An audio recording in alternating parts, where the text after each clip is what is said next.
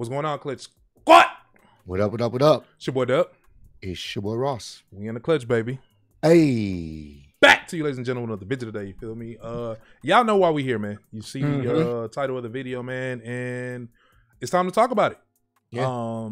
If things end here, Okay. right now, you know what I'm saying? We're gonna kind of go through the tracks that came out. I already have them pulled up here. And we're just gonna talk about what's been going on this past week. I will say this has been dope for hip hop. Yep. It's been an interesting week. I think this probably will go down as one of the greatest bouts in rap beef. Yeah. Factuals. Like, most tracks, most quickness on back to backs. I mean, the material with the T was, even though that got a little messy. But yeah, man, let's just talk about it real quick, and then let's see where we will rank the winners based off the tracks. If it ends right here, right now, as of Monday, we're recording this the day after Drake dropped his last track, Heart Part 6. So let's talk about it. Well, first and foremost, like you were saying, this works for just hip hop fans. You know what I'm saying? In the sense of, I don't think I've seen this much excitement and talk about a rap beef on this magnitude in quite some time. It's been a minute since they've had pretty much everybody like talking uproar. About it. You know what I'm saying? You got people that don't normally check out music like that reacting to it, you know, and giving their opinion on it. So this is like not just a small niche thing. This is like a very huge thing. Everyone's talking about it. Everyone's giving their opinion on it. And it's a good state to see some of the top MCs, arguably top one or two, however you want to put it, out right now, going at it. Yeah. And it's one of those things where we will look back on this and be like, damn, this was a crazy time. Like being able to say, damn, this nigga Kendrick dropped. I think this is the most Kendrick dropped in years. Outside of an album, this is the most Kendrick has dropped in years. Like back to back at that too. Yeah, and to see Drake have to be battle tested once again and ready for the smoke and what came with it. This was pretty entertaining. You know what I'm saying? I will also say, if I just had to choose, because I've been thinking about this since last night after we heard Drake's response. Slept on it, man. You went to sleep on it. Yeah, nah. You know, I've had my conversation, seen people talk about it or whatnot. This is being someone that's a big Drake fan, been listening to Drake for a very long time, since right after he left the Grassy type shit, you know what I'm saying? So, and I've been a fan of Kendrick as well for some time. And I must say, if I had to choose, if it ended right now, I'm gonna give Kendrick the edge here. I think Kendrick overall, and it's not a huge landslide like some people are saying, you know, and that's their opinions, but I don't. Yeah, no, it's nothing like that. I think they both had some great tracks. They both had some great points.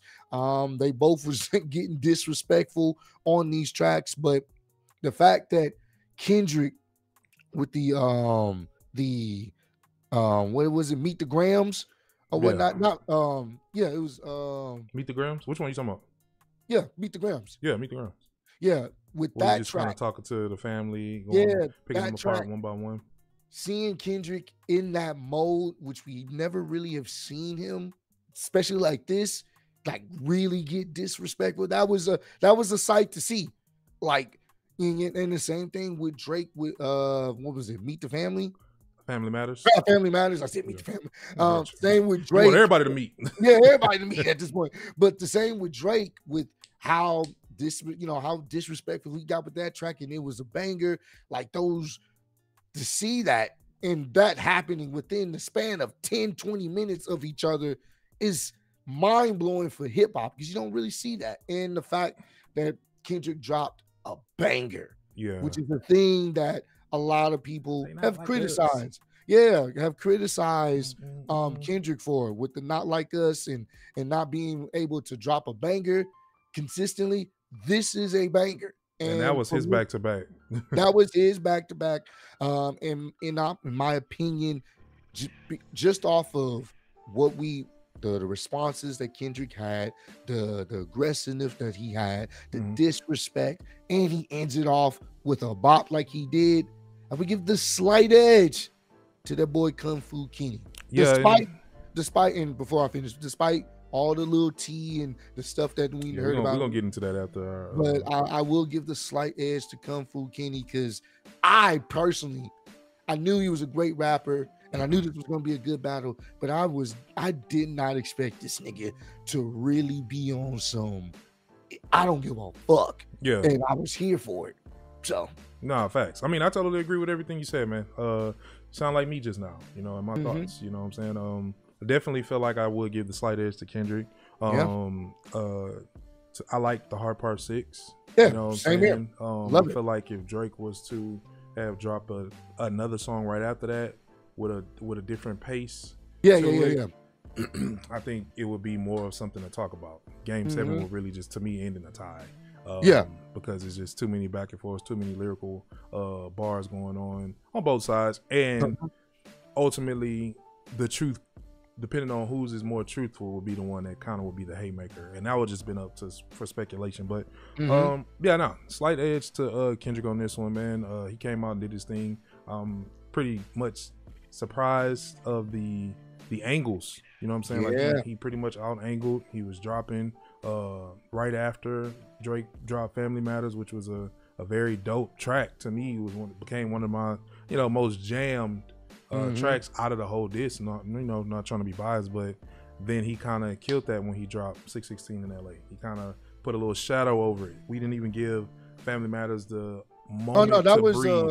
That was Meet the Grams. Yeah, my bad. He dropped Meet the Grams, excuse me, right after Drake dropped Family Matters, and just kind of killed a lot of that momentum. Yeah, because it was one of them. You know what I'm saying? I think that was one of them ones. And then with Drake taking a couple days, and then Kendrick coming right back with Not Like Us, and then dropped a banger. Well, actually, that was just one day. Because he dropped Not Like Us and one day later. And then dropped, bro. I'm talking about my boy was just really in that mug. Just, all right, here.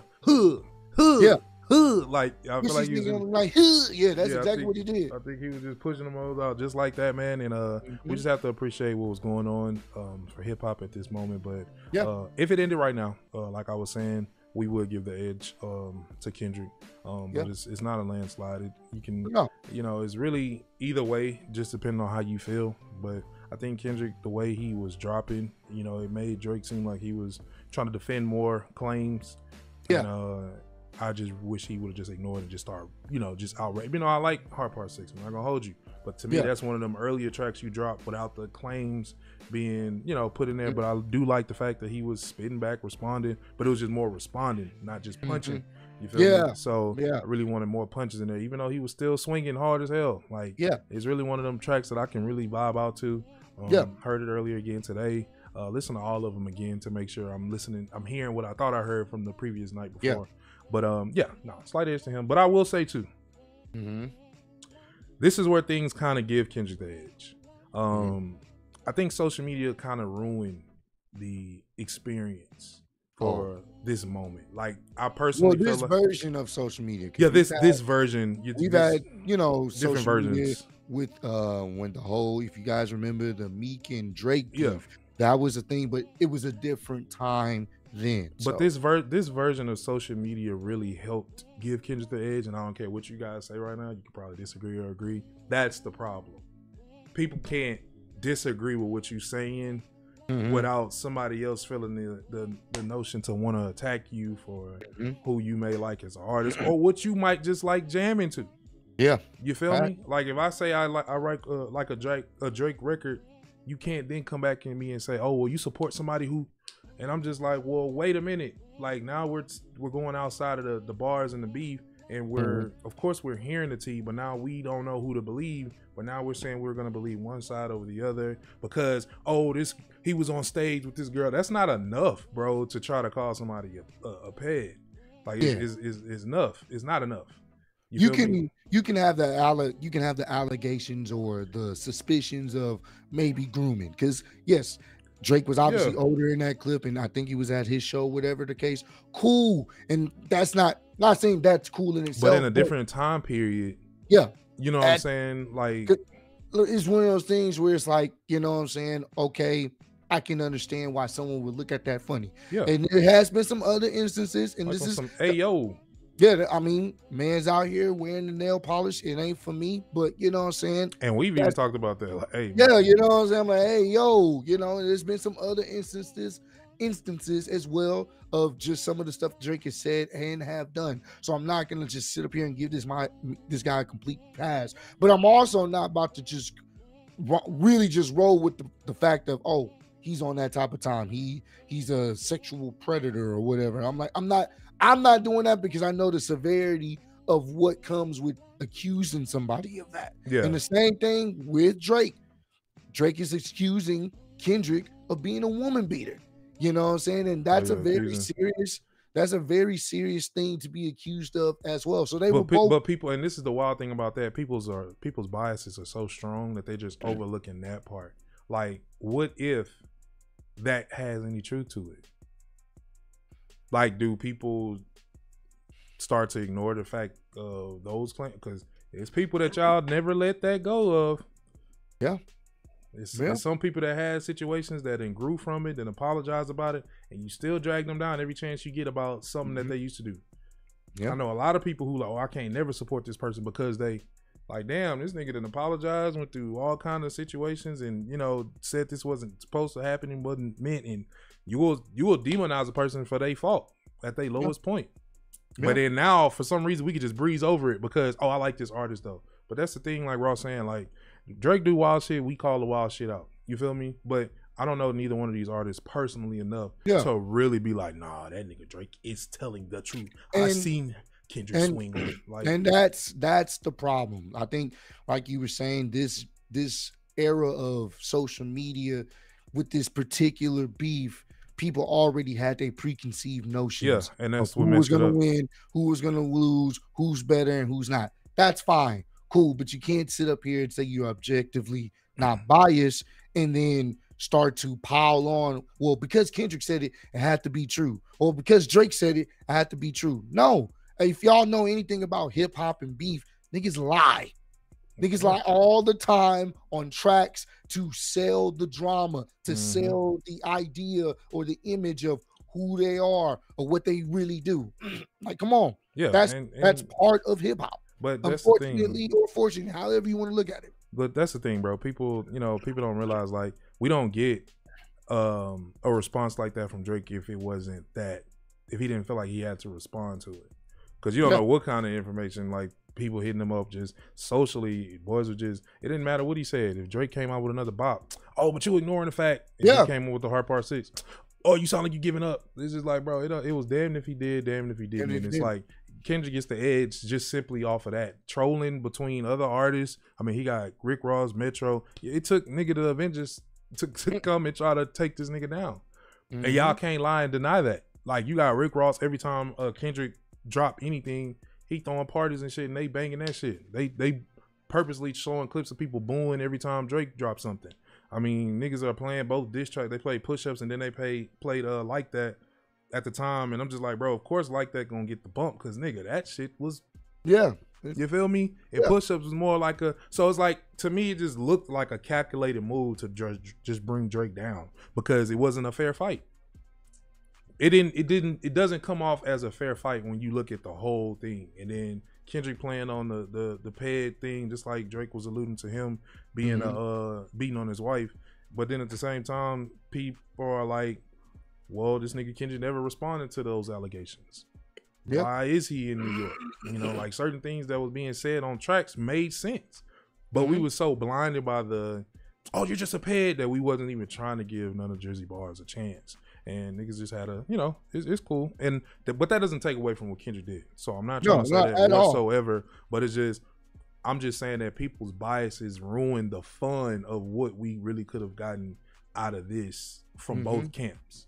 And niggas just wanted to be one-sided. And, you know, now we have people on social media, even towards us, you know, saying like, you know, since y'all want to support a pedo, I can't actively, you know, support any creators that's going to support a pedo. And this is where I can break that down very, very simply, because this is when we get into the the moral high ground that people like to have in social media with trendy ass topics. If you want to have that moral stance, if you've been subscribed to us for years and you've been watching us for years, you know we've checked out Kendrick music, you know we've checked out J. Cole music, and you know we've checked out Drake music, Kanye music, Lil Wayne, all these individuals. Right. But particularly on the Drake side of things, we've checked out damn near every single album on this channel since we started. Yeah. Or whatnot. I think right. the first Drake album we checked out was Scorpion, if I'm not mistaken. I think that was the first, that was right around the Pusha T beat. So that was the first album we checked out. So if you've been subscribed for that long, however long, every time we checked out a Drake album, if you felt that way initially, if you just knew, just secretly, or you heard rumors, then why would you have supported? But it's not until someone that you like says something. Now it's all you got to do. Oh, yeah, I knew he was on that type of time, but y'all listen to him, y'all support him. Oh, nah, you know, I can't rock with y'all. And that's fine if you want to have that moral high ground. But at the end of the day, then you got to have that moral high ground on a lot of other things too. You got to stand on that side of the fence on a lot of other things. Mm-hmm. So if you sit up there and say, for example, we were watching wrestling when Vince was still in charge. If that's the case, then you shouldn't have been watching us either, because Vince had been accused of a lot of wild shit and we were still checking it out. And the rest ain't even came out yet. So the rest hadn't even came out yet. So if we're gonna go with this, there's a lot of things that y'all support, that y'all wear, that y'all rock, that the company behind it has done some wild shit. All you got to do is Google it. But guess what? You're not gonna do it because it doesn't immediately affect you. Mm-hmm. And that's the problem that I'm having with some of the fans here, is they're having this moral high ground on both sides, and it's like, that's why y'all only doing this because your favorite artist said something, or you don't like that artist, so now it has to be true. Now well, what about that video? That's not enough evidence for me to just condemn somebody on one side. Well, what about these instances and that instances? Bro, I'm not even about to dive into every little minute detail of what Drake has done in the past, because all of a sudden now this is just all popping up and there has to be some truth to it. That's what I'm saying, bro. That's why I said the edge, because he has to respond now with the Hard Part 6 in a way, just refuting claims, because nigga, even though to me I would have ignored it and I would have still been dropping some. I mean, I would have still did a Hard Part 6, just not defensively, just straight ball rapping. But he was, so I don't know, fucking know. But all I know is the fans kind of ruined it towards the end. And again, like I said, bro, both dudes did their thing. Both of them, hella talented. 1 and 2, 2 and 1, whichever way you want to put it, they're gonna go down as the best that ever did it, and it's gonna go down as one of the best beefs that we've seen in probably our time.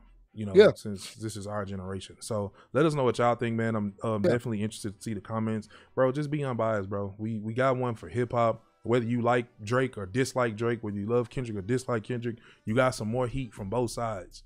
Why are you even mad right now?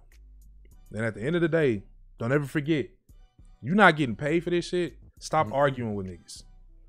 Don't raise your blood pressure versus somebody else when you're not a cent is going into your bank account over who's winning.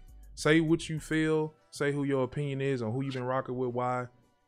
Leave it at that, bro. To go back and forth with people, to argue with people, to say you're not going to support people no more because y'all listening to this person. Like, now we taking it too far, bro. We ruining the fun of it. Kendrick fucking wild out. Bro, let's enjoy the shit, because he don't be dropping like that. And let's embrace what's happening, and hopefully he is dropping an album this year. Like, come on, fam. Like, all this, y'all, you're just like, bro, quit all that bullshit, man. Let's enjoy the music and let's just have fun and just be grateful that hip hop is getting the boom and boost that it is right now. Because I ain't been hearing them talk about nothing else right now. Yeah, you got the finals going on. This has been the most talked about thing all week. Yeah, so that should be where we all agree. Let's stop with this shit. Oh, I ain't gonna support you. You come on, fam. We ain't trying to get into that, bro. But again, we love you guys. So this is our answer on where we feel like it ends, if it ends today. Now, real quick question before we get up out of here: if Drake does drop again, or if they both drop again, or if Kendrick drop again, do you think? Because I think it should just end right now. Honestly, I'm kind of over the whole thing. I would like for Drake to drop one more, but on some finality shit and just really just go at Kendrick, not even about anything else, just really go at him. But if he doesn't, okay, when would you drop it, and then what would your score be around that time? I'd drop that shit honestly, because you can tell that he dropped this one relatively soon. I'd probably drop it sometime this week. I would drop it sometime this week. Okay. Like on some, nah, y'all thought that was it. No, I got one more thing to say. You know what I'm saying? I would drop it this week. Because even if Drake dropped it this week, you know what I'm saying? Kendrick still has him a bop. Kendrick can end it right here and still. Kendrick doesn't have to say it. You don't have to say nothing else unless whatever Drake says it overshadows, and it would have to be a hit. And it's a hit. That would be the only way Kendrick would need to somewhat respond if it overshadowed it. But if Drake doesn't drop anything, then you can go ahead and end it here. If he does at least one more, and then that'd be it. But honestly, I wouldn't trip either way. They can finally end it at this point, because I think we got a decent amount of music from both guys, something that we can obviously sink our teeth into for a very, very long time. So yeah. It's gonna be something that people are gonna be talking about for quite some time, a minute. And I feel like more tracks, and it's just more music from more people can stem from this, because more names will drop, more speculations were out there. So I mean, it's a good start for 2024, even though it's been rocking for a while with some dope projects. So I'm here to see what happens for the rest of the year. Let us know what y'all think in the comments down below. Let's just agree that we enjoying what's happening for hip hop right now, regardless of whose side you on. So who y'all got winning? What did y'all think? Let us know. Start a conversation. Always spread love, be love. Don't take it that serious. Love you guys. Peace. Already. The bitch is from Houston. If you got a problem, then we got the solutions. And there's no illusion. I made this shit happen, I'm living life lucid. I'm switching my strategies. Now they hate on me cause I'm causing casualties. But why are they after me? Deep inside they know they can't handle half of me.